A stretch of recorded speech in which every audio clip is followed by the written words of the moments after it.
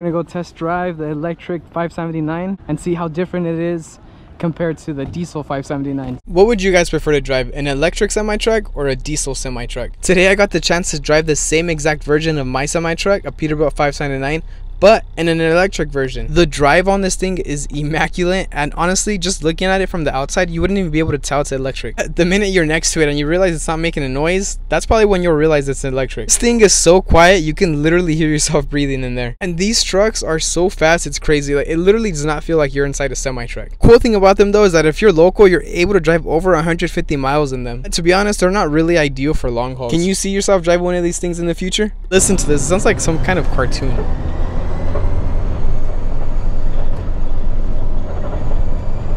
So this was a super cool experience, and I want to thank CalStart for inviting me out here. Until they can figure out how to make the battery last over 1,200 miles, I'm still gonna have to go with a diesel truck.